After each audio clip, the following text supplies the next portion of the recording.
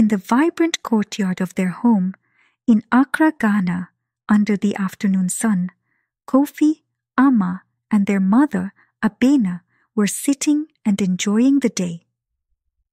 Kofi asks Amma about their origins, spurred by his curiosity from hearing about a family tree in school.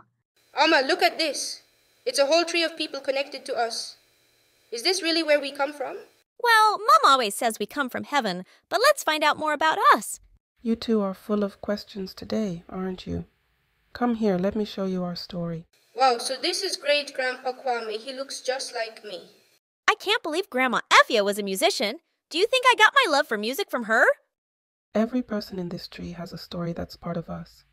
Like branches, we grow in different directions, yet our roots remain as one. I feel like I know them now, not just names, but who they were, and who I want to be. It's like they're all here with us, isn't it? Their strength, their dreams, it's in us too. We carry them in our hearts and in our stories. And one day you'll pass these tales on just like the baobab tree passes on life with its seed. Do you know about your family tree? Do you know about your family tree?